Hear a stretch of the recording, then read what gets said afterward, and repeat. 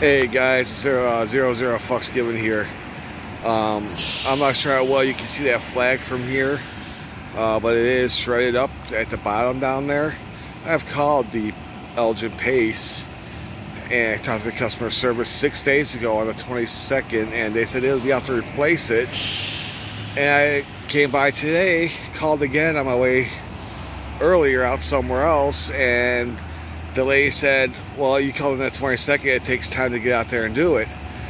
And she said they have more pressing needs than to replace a flag.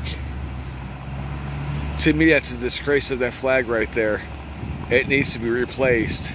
Last year when this happened, I called, it was replaced within that same day. And now they're saying they have more pressing needs and they come out to replace the American flag. If that right there disturbs you, please call. I will leave the number in the description below and voice your opinion to them about it, and ask them why it's flying a half-mast, because they won't tell me over the phone either.